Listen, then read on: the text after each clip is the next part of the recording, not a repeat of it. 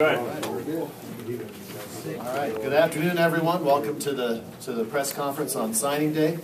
You know, this is like New Year's Day for football coaches and Christmas all rolled up into one. We've got 12 great presents today that I'll talk to you about in a couple of minutes. But you know, for us, this is the end of the year. This is the conclusion of the annual cycle for Bobcat football, and then we start tomorrow on next year. And it goes around from here. So it's a day of celebration, a day of excitement. I just want to do a few introductions quickly here before I get started. And actually, the first one was a surprise to me, but I'm so happy to see him. I'm going to start right away. Connor, first one. Where are you at, Connor? Come on up here. Where'd he go? Connor is back here. He's been having some health problems, and he had to drop out of school here this semester. But Connor does all those great videos for us, and just surprised me by walking in. Today's going to be here for 2 or 3 days. And just since we have a crowd here, you've all watched his stuff on all the videos. Let's just tell Connor how much we appreciate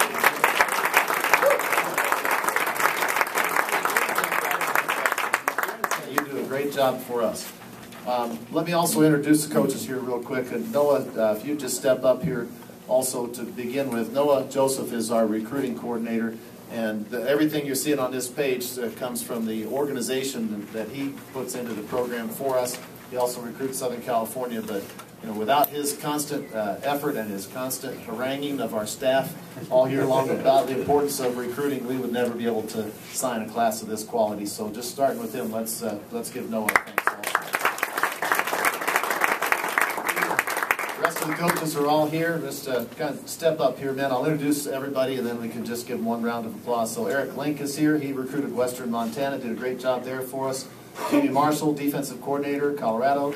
Let's see, Brian Von Bergen, wide receivers coach. He recruited out in Seattle. Brandon North, defensive backs, recruited down in Texas for us. Coach McIndoe, O-line, recruited both Oregon and also Eastern Montana and Central Montana. And Coach Beck, Bo Beck, defensive line, also recruited down in Texas. And Kane Ione, our linebackers coach, recruiting in California. These guys did a fabulous job, so let's give them a round of applause.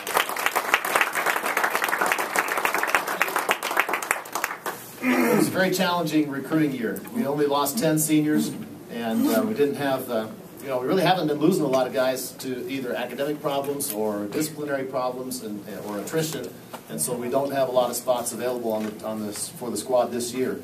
So we had to be very selective, and we had to be selective after having a championship season and a quarterfinal playoff appearance on TV, so we had a lot of interest and a lot of desire from a lot of people's parts to be Bobcats and be exposed to our program, and we'd only had about 10 scholarships, about 10 or 12 spots to be available. So that made it a very challenging recruiting year, but I really believe we put together a great class, even though it's small in numbers. That's a very strong class in quality, and these guys, as I'm going to tell you here in just a second, they're going to be not only able to help us win games, but also they'll be excellent representatives of our program like we expect from them, both in the classroom and in the community as well as on the field.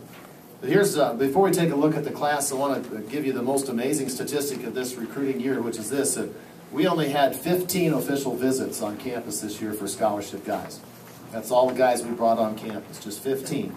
And one of those guys we ended up not offering, so there were really only 14 guys that we wanted to have come to the program, and 12 of them signed with us. Wow. That's an unbelievable conversion rate over the course of this recruiting year, and that's the most amazing statistic about the class. And one of those two that did not come actually committed to us a few days before he changed his mind.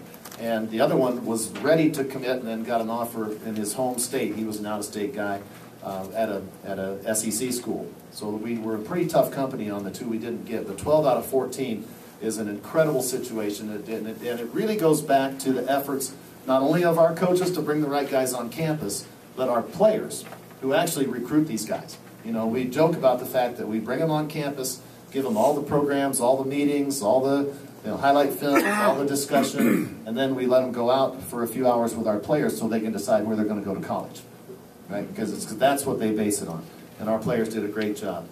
I also want to make note here before I forget that next week all the guys we're announcing today are scholarship guys. Next week we're going to announce a small group of 4 to 6 walk-ons that are preferred walk-ons that will be guys that will be in our 95, that will be guys that will be every bit as legitimate members of our team as anybody else. guys who we hope are the next Bobby Daly or Alexi Groselak or the next Sean Sampson or Caleb Schreibeis that walked onto our team and now have full rides and are starters on our football team. So we'll announce those guys next week. So a couple of quick things about this class. First of all, the geography is very interesting. We have 3 from Montana, 3 from California, 2 from Texas, 2 from Nevada, and 1 from the great state of Iowa. So we had a good diversity in that class. And some of you may say, well, just 3 from Montana, but you've got to think about the fact that we only had 12 spots here. Okay? And it's highly, highly competitive when you only have 12 spots. We didn't have extra money. We didn't have double up where we could double up at spots, and so the 3 Montana guys we got had to earn those spots in very tough competition. And the guys the quality of the class overall was very, very outstanding. So that's why the Montana number made it look a little bit smaller. As far as high schools versus transfers, you know that our philosophy is to recruit high school players first. And so 11 of the 12 guys that we're announcing today are high school guys, so we're matching our philosophy there. The one transfer is the kicker who's already enrolled in school and is here. He'll be here for spring football. As far as positions go, it basically was we were looking for just one guy at each position primarily, except in the offensive line, where we were able to sign 3. And then at quarterback, we signed 2. But on the defensive side, for example, we had a tackle, an end, a linebacker, and a defensive back. Okay, so just one at various positions like that. It was kind of an interesting note about this class, again, because of our small numbers. Academically, this is a very good group. Out of the 12 signees, 11 of those 12 have GPAs, cumulative GPAs from their high school of 3.0 or better. Okay, 11 out of the 12. The average GPA for these 12 guys is a 3.3. Average SAT for the guys who took it is over 1,000. The average ACT for those who took it is over 24. All right, so these guys are great students, and they're in a variety of good majors from education and business to engineering and pre-med.